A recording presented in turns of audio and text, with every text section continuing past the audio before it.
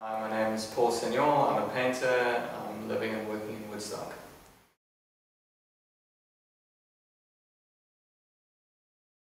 I think to a degree skateboarding changed the way that I look at the built environment and my immediate environment, which I think translated into my paintings. I'd say that still lingers in the work, in the way that I see the environment that I move through.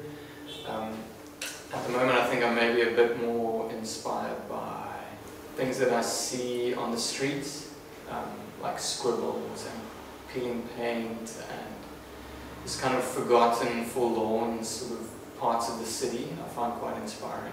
It's very much a case of finding inspiration outside of the studio and outside of sort of traditional mediums. So I don't necessarily look to other painters or to other artists or other movements for inspiration. I look to the stuff that's happening around me for inspiration.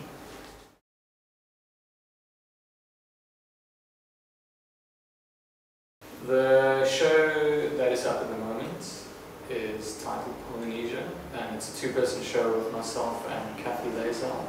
And we were just hanging out in her studio the one day and kind of thinking a little bit about what to title the show and what a good departure point would be.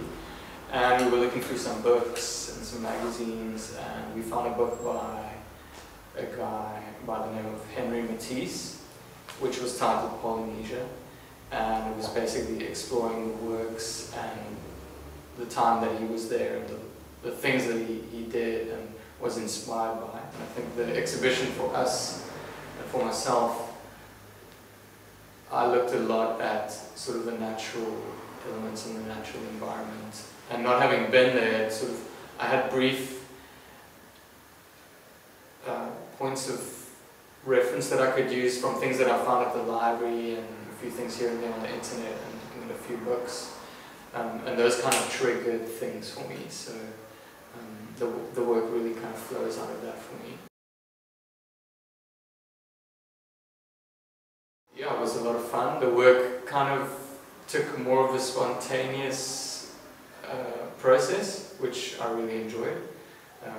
So she would have a turn, I would have a turn, she would have a turn, I would have a turn. We'd step back, look at it, kind of speak to each other about what we were seeing, what we weren't seeing, what needed to be there, what had to go, color-wise, composition-wise. I think our processes are quite different in that I tend to work from a very basic layer on top of things, and what she does is she kind of just goes for it and then blocks out parts that she doesn't want, whereas when they're parts that I don't want, I just paint around them and kind of incorporate them a little bit more.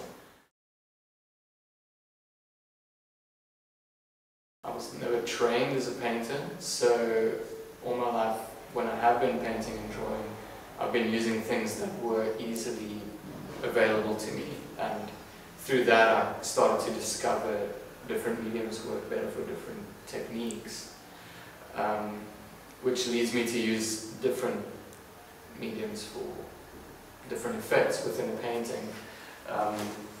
The majority of my work is water-based and then combined with spray paint. So I use watercolors, acrylic paints, and that kind of thing, and then incorporate them with the oils that you get with the spray paint.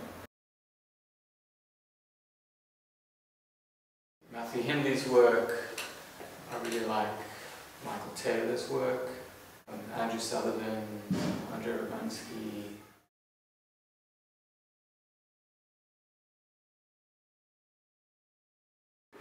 I think we could promote local artists' work better by having more touch points in terms of exposure to international audiences. Things like residencies that I've been on, I think have been quite beneficial to me, just in terms of getting to know people from other parts of the world.